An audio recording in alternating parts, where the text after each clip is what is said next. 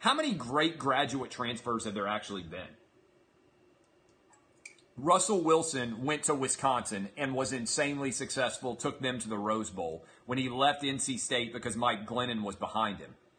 Jake Rudock, I mean, that's pretty low on the list. Other than Russell Wilson, almost all of these guys are incredibly hyped, and then the actual result ends up not being that substantial. Now, maybe Joe Burrow down at LSU is going to be a difference maker. Most of the time, in 90% of the time that I have seen, graduate transfers have not actually panned out in a way that you would anticipate. There's a lot more talk about them than there is actual results. The best example of this, remember Jeremiah Masoli, who transferred to Ole Miss, and everybody was like, oh my God, this guy's going to be unbelievable.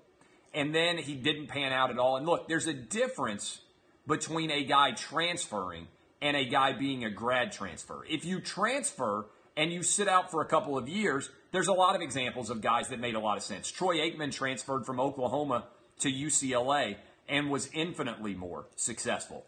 But almost all the time, the grad school quarterback transfer is not actually that good. In other words, you don't win a conference championship. You don't make the team to take the team to a different level. The only guy that I can really think of so far is, again, Malik Zaire is another good example. Everybody's like, oh, Florida got Malik Zaire, and then he wasn't any good.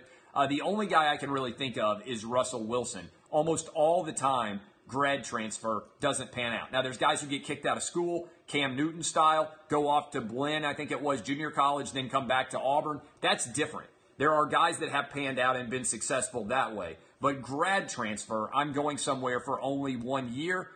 There's not a lot of great success stories there.